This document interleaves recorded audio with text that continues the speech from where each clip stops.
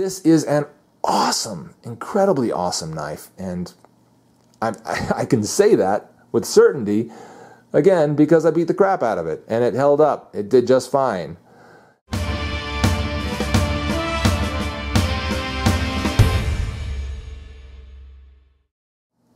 Hello my YouTube friends, Late Boy Scout here, finally with my review of the Spyderco Paramilitary 2. Finally, what are you talking about, finally? Just tuned into this video and found it on Google and never heard of you before. Okay, sorry. If that's you, then let me explain. I took this knife on an adventure with a guy named Ben from BladeHQ.com. And here on YouTube, they're called Knife HQ, so tune into their channel. You'll find a video in which myself and Ben took this knife out, and we beat the crap out of it, okay? We worked it hard in the woods, in the snow, and it performed incredibly, incredibly well. Batoned it sideways into a tree, made a big notch in that tree. Yeah, this is the finish that is still on the blade and still looking pretty darn good. Yeah, you can tell there's some scuffs in it. Of course you can. That's normal. But from a distance, can you? No, not really. It looks still like a black blade that hasn't had too much hard use. But it's had a ton of hard use. So that's why I'm saying finally, because we did that video quite a while ago, and I'm just now getting around to my review of it, of the knife. So my apologies for all those who have been watching my channel and have been expecting me to review this for a while and give you my thoughts on it. Sorry about that, guys. Been busy, that's all I'm going to say. But this is an awesome, incredibly awesome knife, and I can say that with certainty, again, because I beat the crap out of it, and it held up. It did just fine. This, as you can tell, is the Digi Camo G10 version and black coated blade version. It comes in a number of other versions. I think you can get a number of other colors for the scales. You know, plain and coated. There might be a serrated and part serrated version of this knife. I haven't looked at all the different versions. This is the one that I was most interested in, and this is the one that I got. I'll credit BladeHQ for that really quickly. They sponsored the beating up of this knife and just kind of pulled it off their shelves and gave it to me so I could beat it up for them for their video. And as a result, I got to keep the knife. Okay, so that's kind of how that deal went. I probably, knowing now what this knife can take, I'll probably buy another one at some point. That's just how much I've come to love this knife and how much confidence I have in it now. Let's talk about some of the features on it and you know, just kind of do a little review here. I'll talk about the blade length first. Comes in at around 3.44.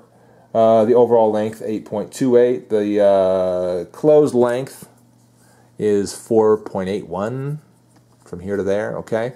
And the width is not too bad. I'm not exactly sure what it is, but it's sub ½ inch. I'm sure about that. Rides fairly deeply in your pocket. It's going to stick out about that much, and that's acceptable to me if you're using it tip up like I do. If you're using it tip down, you're probably going to be looking at about that much of it sticking out of your pocket. Something like that. Either way is going to work great, and you know, I just prefer it this way. Huge, huge lanyard hole. You can fit doubled up 550 cord through there, no problem. I've done it. Full flow through construction, which is awesome. Okay, everything will just kind of fly through that knife. Means you probably will never have to take it apart. You can also tell that the liners, stainless steel liners in there, are milled out in places. Right there and over here. And then, of course, there's the compression lock, which is kind of like a liner lock, but quite different. It's not just the fact that it's on the back, okay? Some people get confused about that and say, it's exactly the same as a liner lock, it's just on the back. It's not exactly the same as a liner lock. Let's talk about that for a second. Here's a comparable knife in size, not in price or quality. So a liner lock, obviously, the liner, a piece of the liner sort of bends in and then locks that blade laterally, you know, in place. That is quite different from the compression lock. Now, it does also sort of come in, sort of like the liner lock does. You know, it kind of springs inward. That's mostly where the similarities end, though. I'll get a light in here and see if I can show a little bit better view. What it does is it kind of locks into a little crevice, a sort of a cavity there in the actual blade. Maybe I can show you that cavity. There it is. So this cavity right here is where that lock fits into. That compression lock goes into that cavity there. It doesn't just have a flat surface that it engages. It actually goes into a cavity, okay, into this little cavity, which just does so much more to prevent this thing from moving. Unless that metal were to collapse this way, okay, and that's going to be very difficult. If you think about I-beams in construction buildings and so forth, the reason that they kind of turn them that way is because it's a lot harder to sort of crush something top to bottom than it is to bend it this way, you know. If you were to try to bend this like that, no, it doesn't work. Bending it this way might be a little bit easier. And it's the same sort of concept. Since you've got that popping into this cavity and you've got it sort of long ways there, it has that sort of I-beam effect where you know, the crushing potential of whatever weight you put on this thing is just going to be that much more difficult. That sort of vertical pressure, you know, can become very, very, very strong and very hard, and it still will not give in. And you know, I've kind of proven that through the hard use that I gave this knife. Talk a little bit more about the construction. I mentioned that it's full flow through pillar construction. Also, it's really cool to note that that G10 is milled out to the point that these liners are actually nested down inside of the G10. Does that add structurally to the knife? I don't think so. It does help, though, with the thickness, you know, because, and also ergonomics, I'd say, because you just feel G10 all the way around. That's all you feel as you're grasping that knife. You've got a little bit of a jimping thing going on in those liners up here, and then, of course, a nice ramp for your thumb. And the traction on this is perfect. I mean, it's nice and sharp. Okay, and it actually feels like it's going backwards. I think it is. So it's not only is it sharp, but it's pointed towards your thumb. So that's really cool. It's actually pushing back at you as you push into it, meaning that you're going to get a nice solid grip on that knife for any kind of piercing thrust, and your thumb's not going to ride up there. Same with the forward finger choil. The sort of choke-up choil, I like to call it. Do those teeth go backwards? Yeah, they do. They actually go backwards into your finger, helping your finger to not ride up and get sliced on that blade. We'll talk a little bit about the thumb hole, which is nice and huge, okay, for easy one-handed deployment. And that's another thing about the compression lock that I really like. It's almost axis lock-like in its usability and how easy it is to open and close. You see I did that there. You can kind of open and close it one-handed and without kind of interacting with the blade at all, just interacting with the actual lock. That's one thing I love about the Mini Griptilian. Let's not show you this one. Let's show you the other one. I like this rarer one a little bit more. I love that about this, the axis lock, you know, fingers out of the way, easily close it, easily open it, close, open, you know, without actually touching the blade on the back or anywhere. It's just interacting with the lock, and that gets it open and closed. I love that. Love it. And so I love that I can do that with the Paramilitary too. I will give it a little hit though. Let me show you this.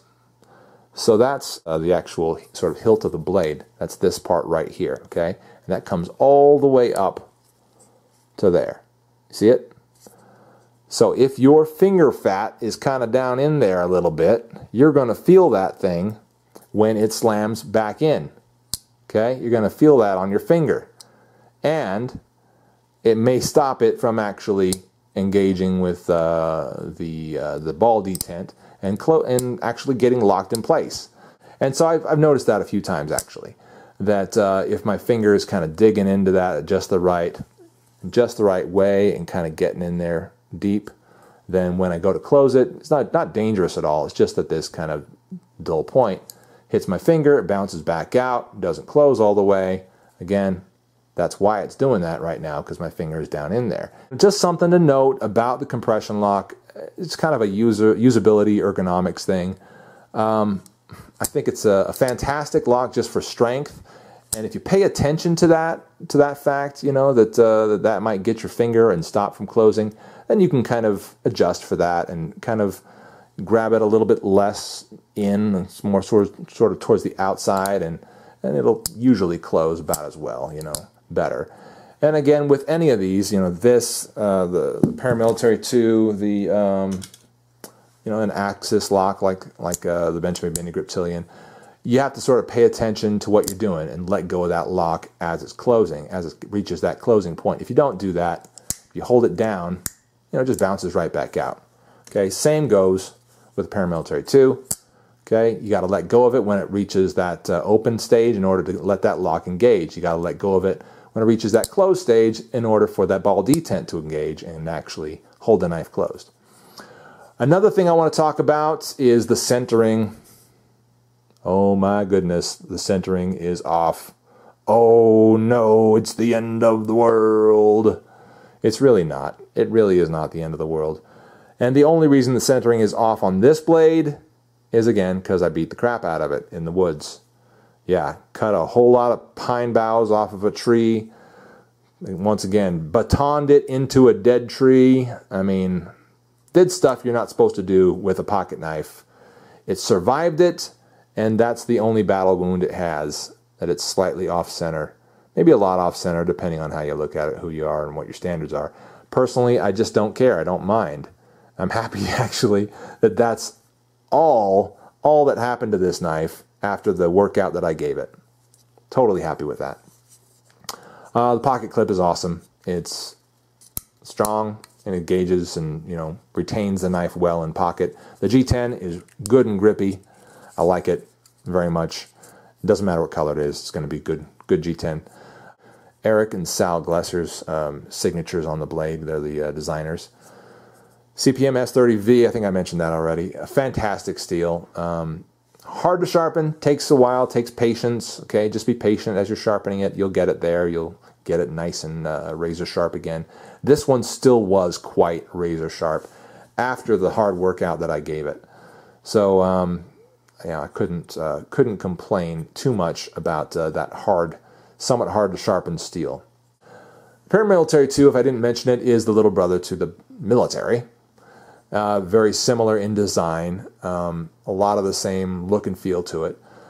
It's just smaller, you know, it's a smaller blade, smaller handle. And also the military is a straight liner lock, if I'm not mistaken.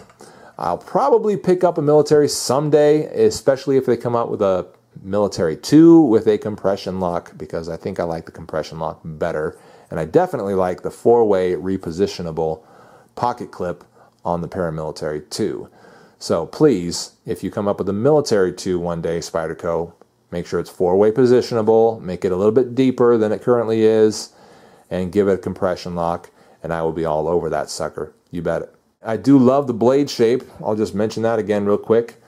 Fantastic. It's like all belly. It's just this one great long sweep and a big nice flat drop on the top. Fantastic knife. Really, really fantastic knife. Has lived up to all the hype in my mind. Knowing what this knife can take, yeah, I'll probably buy another one for myself just to have. Well, there you go, guys. That's my review of the Spyderco Paramilitary 2. I thank you so much for watching, and I'll see you on the next one.